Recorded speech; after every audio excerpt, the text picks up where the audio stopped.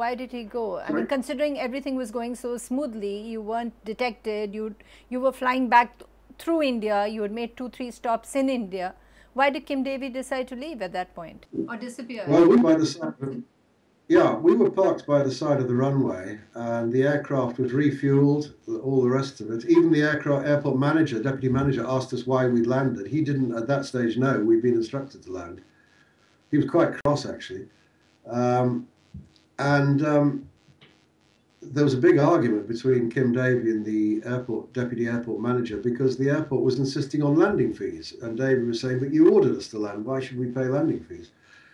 But in the end, he agreed to pay them, and the aircraft had been fully refueled, so probably about $1,000 worth of fuel there. So he set off, he went with the deputy manager of the airport to the terminal to pay for the fuel and pay the landing fees. And on the way there, he must have passed a couple of lorry loads of police because they arrived at the aircraft about 20 minutes after he left. And we were on the opposite side of the runway to the terminal, so you had to drive right round the runway to get back to the terminal, you see, so it's a long journey. And he must have thought that the aircraft had been spotted as the Perulia plane, but actually it wasn't. It was just customs coming to do a routine search. But he must have thought everything was over. And I assumed he just went and bought a ticket and got another aeroplane. I don't know anything about how he got out of India, but that's the last I ever saw of Kim Davy until 3 years ago when I saw him in Copenhagen. Never heard another word from him after that. And you were arrested at that point, right? Yeah, but I was arrested for immigration offences. Right. So when did they link you to well, yeah. Sorry? When did they link you to the Purulia drop? Well, not till I told them that the aircraft was the plane they were looking for Perulia. I was questioned for 2 or 3 hours, and it was getting quite boring because I was repeating myself time and time again that we haven't smuggled anybody, we were forced to land. And finally, I was faced with a couple of people who were clearly from Delhi, they were clearly important people, and I'd come to the conclusion that Niels Holck, Kim Davy, had definitely gone. He'd left. And I thought, it's now safe to talk. And these guys were from Delhi. So I told them the story. I said, look, this is the aircraft that you're looking for. And they didn't believe me at first. So I said, well, look, if we go to the aircraft, there's still a couple of guns hidden in there, and I can show you where they are. And so we went to the aircraft. I lifted the floorboards, and there were a couple of Dragunov sniper rifles in there. And then they were convinced that this was actually the aircraft. But it was only when I told them that it was the aircraft that they believed me. They didn't believe me at first. I had to show them these guns. So after that, you were taken away, right? So you wouldn't really have an idea of what was going on in the media and what role the Indian intelligence was playing at that time, or did you get? Not at all, no. I mean, we were kept in the airport for a couple of days, and then suddenly we were flown to Kolkata and chucked in Bidhanagar police station cells there. From there, we were transferred to CBI care, and we went into jail. But it must have been 4 months before I saw a newspaper or heard any news reports, and nobody was allowed to talk to us or tell us anything. I had no idea what was being said in the media at all. It came as a huge shock to be pulled up in front of the magistrate and suddenly discover I was being charged with waging war against India. Nothing prepares you for that because, I wasn't as stupid as I looked. I knew that was a really serious offence. And I just simply couldn't understand. So now we know that you were there for 9 years. We do know that the British High Commission and your government put a lot of pressure on the Indian government. Now, having said all this, what do you think, what is your story? What really happened? Why did the Indians not stop the plane at any one of the stops that you had made before and after the drop? Well, since there's a lot of reasons. I mean, I've been talking about this for years now. The record shows that I haven't really changed my story very much. The revelations that have been made by Kim Davy only have served to confirm to me some of the things I've thought for a long time. I started to realise that something was very strange for 2 reasons. Firstly, in the CBI headquarters in Kolkata, I told you I'd been questioned by dozens of people, and everybody seemed to be getting a different version of the story. So I insisted that I was given a computer, and I wrote out the full story. It ran to 30 pages. And then I handed that full statement, every detail of what had happened. I gave that to the CBI in Calcutta. But in court, when it came to court, they denied that that statement had ever been made. But when I read the charge sheet was obviously written from my statement. And then I was given, as the law requires, copies of all the evidence. And I started to see all the problems with the evidence. And the first thing that I realized was that the massive Indian Air Force radar at Kalikunda had been switched off that night, and that night only.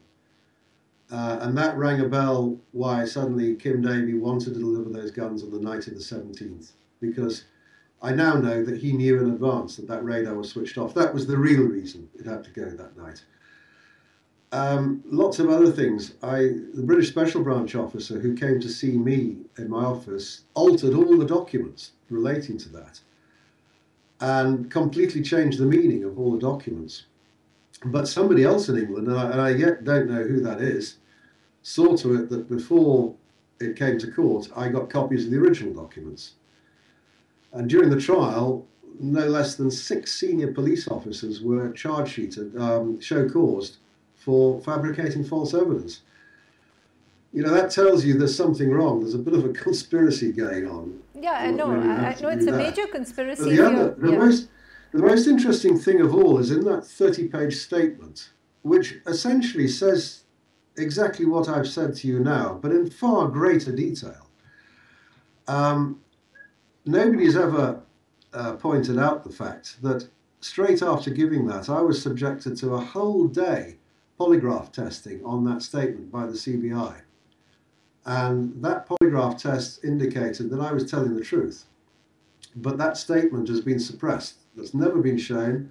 The results of the polygraph test have never been made public.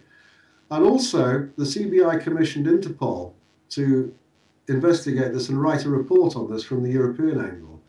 That was done by a Swedish police superintendent called Christer Brannerud.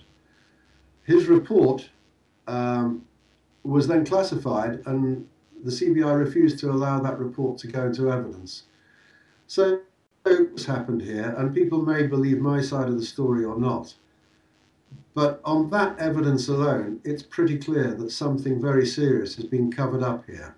When did you first hear about the Anand Margi? When did you hear about the Anand Marg organization? Was it before or after you were arrested? Oh, after I was arrested. I'd never heard of them. I was questioned many times, you know, were these guns for the Anand Marg? And I had no idea talking about it. I'd never heard of this organization before.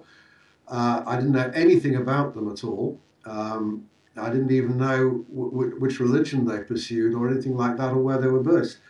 The only time I learned something about them was because there was an Anand Margi in jail with us and charged along with us. He was one of the accused, a chap called Vinay Kumar Singh, who was a Bihari. And of course, he was acquitted at trial because the judge found there was no evidence against him. But that was the first time I learned anything at all about Anand Marg. I'm afraid I'm not a person that spends a lot of time looking at different religions, I'm afraid. Yeah. No, but when the whole thing that you're saying, that there is proof and you believe that the radar was switched off on that particular night, it's a very clear indication that there was a government level conspiracy supporting Mike. Yeah. If I can just mention on that point there, it's not a case of me believing it was switched off. I personally cross-examined the Air Force officer on duty that night. He was a witness in court, and he admitted on the record, in evidence, on oath, that radar was switched off that night. That's an absolute fact. It's not an allegation of mine. It was an assumption I made from the written evidence, but when I cross-examined the officer in question, that's when it was confirmed it actually was switched off. And who now, when you look back and the information that you have gathered, who was that, that drop meant for? Was it for the Anand Marg? Was it for another organization? And why did they need these arms? Well, I think so. I mean, again, I'm not a follower of Anand Marg. Please please let's not go there at all. But from what I've read, there is a great deal of animosity between Anand Marg and between the CPIM government of West Bengal.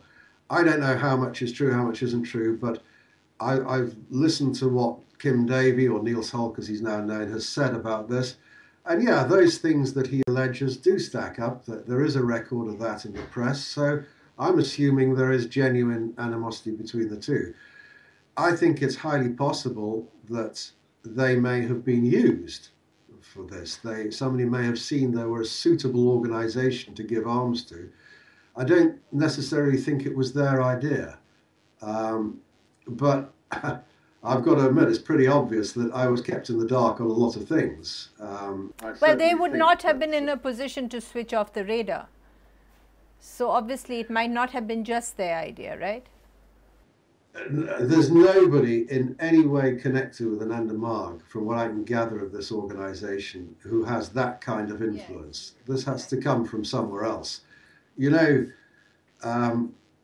don't think I'm being impertinent when I say that India is paranoid about national security. This is a hugely powerful radar that looks into the northern areas, into Bangladesh and stuff like that. You can't switch that off just like that. This is impossible. It's just crazy. You have to have a great deal of influence and power to be able to switch off a radar like that. So what you're saying is really that the Anand Marg was a conduit, or just a conduit maybe, for a much larger conspiracy, right? I think so. I think that sounds the most likely thing. I have to say, I don't know that of my personal knowledge, but by profession, I was originally an intelligence analyst, so I should be able to at least speculate reasonably. The evidence, the hard evidence that came out in court that is attested to on oath, indicates there was a serious conspiracy of some description. When the arms are dropped right slap bang on the doorstep of Anandanagar, it's difficult to see how there wasn't some intention to supply arms to there. If it was for some other group somewhere else, then surely they could have gone somewhere else. But the one thing I've always said is that if Anand Margis themselves wanted, if this was an Anand Marg conspiracy and they wanted these guns, it would have been far, far easier to drop them within their huge compound at Anandanagar. Right. It's a massive compound. And it wouldn't have mattered what altitude the plane flew at, even if it went wrong, it would have still fallen within that compound. So the fact that that didn't happen suggests to me that this wasn't an official Anand Marg conspiracy.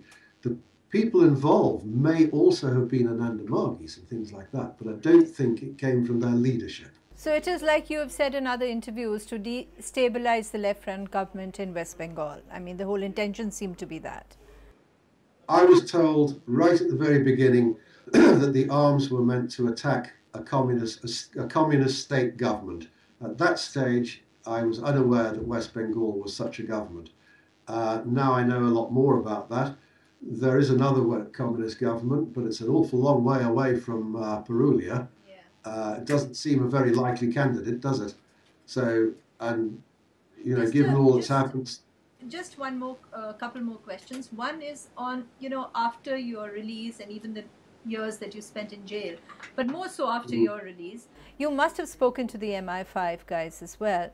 What is the explanation about, or what is the conjecture, if you want me to use that term, about the role of the Indian intelligence in this entire thing?